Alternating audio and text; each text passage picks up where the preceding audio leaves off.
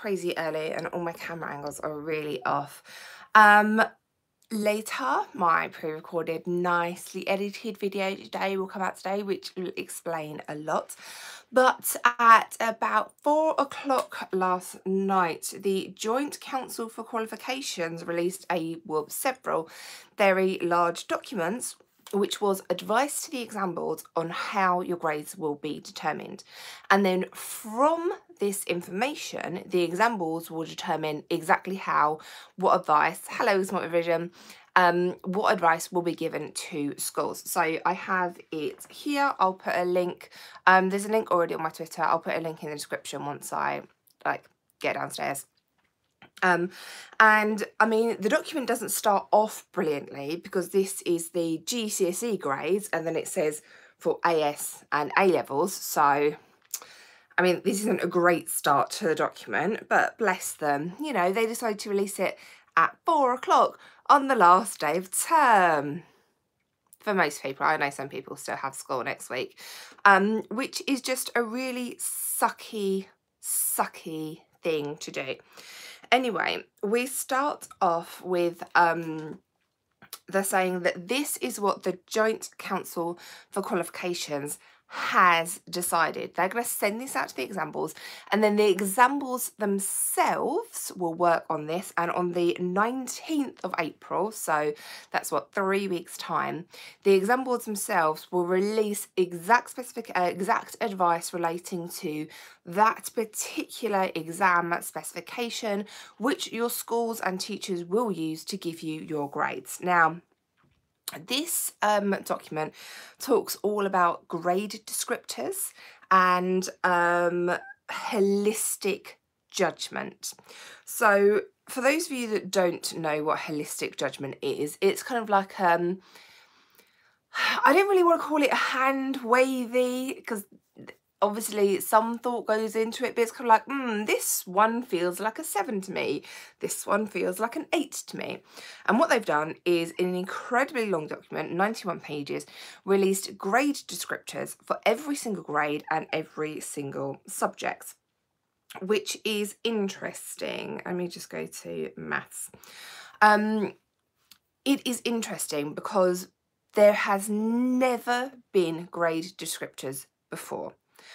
The exam boards, you know, all the people at exam boards I talk to, who are mainly just maths and science people, are always kind of like, there is no grade 9 question, there is no grade 4 question, there is no A-star question, there is no C question.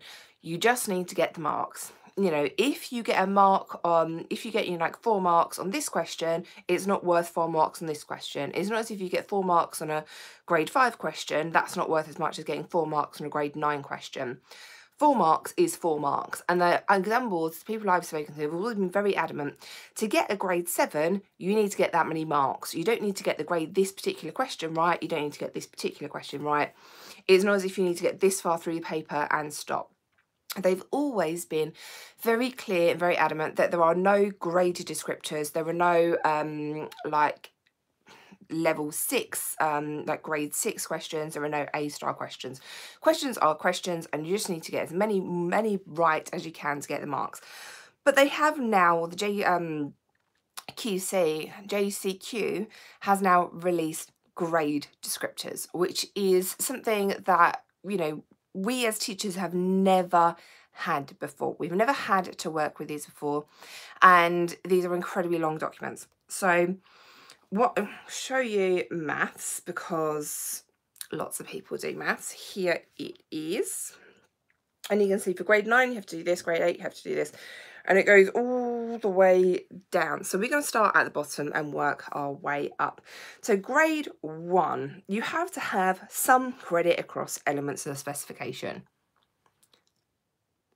Okay, that's really hand-wavy and wishy-washy. Grade 2, recall, interpret, solve problems, basic evaluation. Lovely. Grade 3, then it has characteristics that differentiate grade 3 from grade 4. This is good information. And then we go up and it's a few things. Then it has the information here for a grade 6. So to perform single and multi-step procedures, interpret and communicate information effectively, make deductions, construct trains of reasoning, general strategies to solve mathematical and non-mathematical problems. Now, you do have to wonder why they're putting non-mathematical problems into a maths paper, but apparently they are. And then a few other things to read grade 6. Now, this is the bit that is really annoying. That's me putting it politely. To retrieve a grade 7, students' evidence will show they have securely met all of the statements within the grade 6 descriptor with a stronger performance in most or all aspects of the grade 6 statements. However, their evidence does not meet the minimum requirements for most of the grade 8 statements.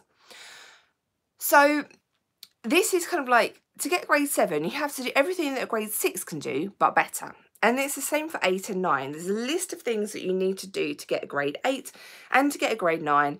To achieve a grade 9, students' evidence will show they have securely met all of the statements within the grade 8 descriptor with a stronger performance in all or most. So to get a grade 8 or grade 6 or whichever grade, you have to do everything in this box. But if you do it better than doing everything in that box, you get a grade 9. That's literally not the same. And yes, A-level is basically exactly the same. This document is on the JCQ's website. The exam boards themselves are going to go through and produce detailed specifications for this when they get it, and that's going to be released on the 19th. But if we're thinking about the difference between a grade 8 and a grade 9, or an A and an A star for A-level, because this is a holistic judgment, if we're thinking about bake-off, okay, everyone in bake-off can make cakes, okay, so they can all probably tick everything for a grade 8. They can make cakes. And then to get, like, to win bake-off, somebody makes better cakes. But people's judgment on who makes a better cake, well, that's not always the same. Not everyone has their favourites for bake-off. Or if we want to think about it in terms of cocktails or martinis, which I quite like drinking way back when with my friends, you know, we'd go out for cocktails and my husband would have a classic martini, like Bond used to drink. Nothing fancy about there. Then my other friend would have an espresso martini. Now, I'm not a fan of classic martinis. I'm going to sneeze. I'm really sorry. This is live. This is why I don't generally do lives. Oh no, sneeze is gone. Right. I'm not a fan of classic martinis because they're just a little bit too alcoholic for me. I'm not a fan of espresso martinis because I don't really like drinking coffee that late at night. However, I do kind of like passion fruit martinis because they're pink and they're just a little bit fruity. All of them tick all the boxes for being martini, but we all have different judgments on which is the best. So this holistic hand wavy, this is a grade 8 and this is a grade 9. Oh, it's doing my head in. And yes,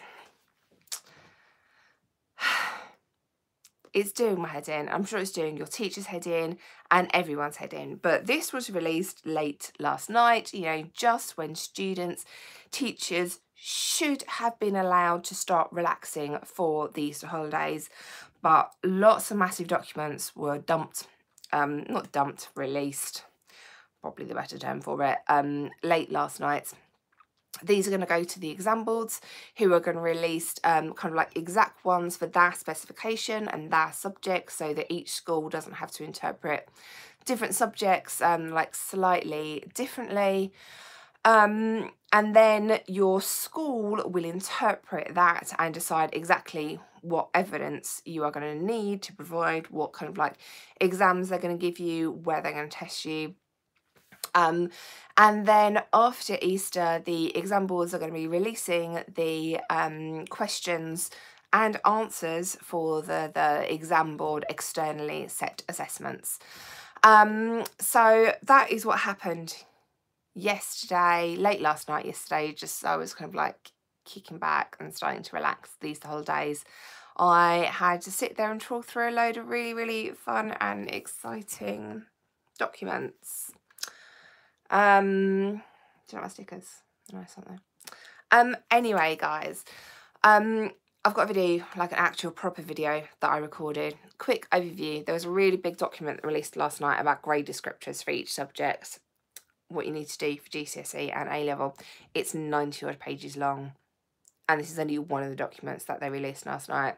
It will get translated in English by the exam boards, who will then give it to your teachers, who should then translate it to something that you can understand and work towards. However, you know, if you wanted to take this over the holidays and, you know, work on interpreting results within the context of a given question, and then go back to a school and say, look, miss, I've done a load of work interpreting the results of context in a given question, that is what you could do. Anyway, guys, I'm going to give you a task for today, which is to get outside and enjoy the sunshine and the fresh air. I wouldn't actually read the document, it's really, really long. I don't know whether it applies for international GCs and international A-levels, because I don't know whether GCQ covers those or not.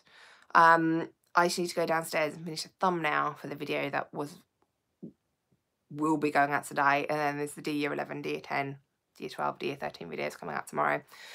And things are going to be slowly getting back to normal. Promise, guys, I've been in a massive funk, but I've started to do a few fun things like these, and they are slowly dragging me out my funk so I can get back to normal for you. Right, I'm going to go and tidy the garden because it's a mess.